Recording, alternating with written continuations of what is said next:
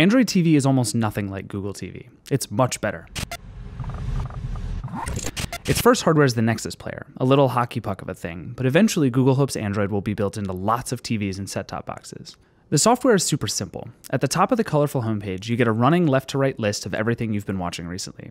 Below it, you'll see all the apps you've downloaded. Below that, all the games you've downloaded. Below that, settings.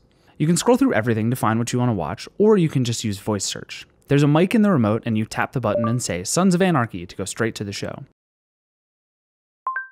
You can also say things like movies starring Natalie Portman, or Oscar-winning movies from 1999, or funny movies. The search is great when it works, but it does some weird things sometimes. You'll get the right results, and then just a bunch of other movies that have nothing to do with anything. That, or it'll pick two of the things you searched for and ignore the other one. It can be strange sometimes.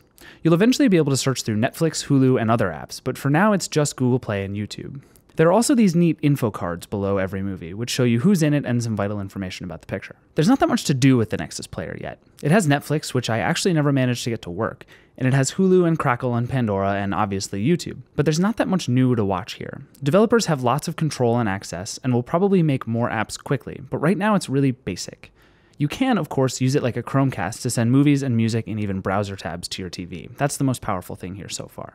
You can play simple games with the included remote or buy a gamepad to play harder ones. There are only a few available so far, but they work pretty well. And everything syncs through Google, so if you're playing a game on your TV, you can pick up right where you left off on your phone. The whole interface uses Google's material design, so it's full of layers and animations. It's not very information dense, so you do a lot of scrolling to find whatever you're looking for, and it's sometimes not obvious when there's more information you don't see or if you're supposed to scroll to get somewhere. The interface is pretty responsive, but it can lag in weird places where it doesn't seem like it should. Still, though, Android TV is a huge step in the right direction. It's much better than Google TV. It's a nice, simple interface that you just sort of intuitively figure out.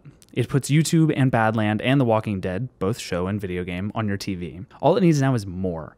More apps, more things to watch, more games, more power to run things fast. Just more.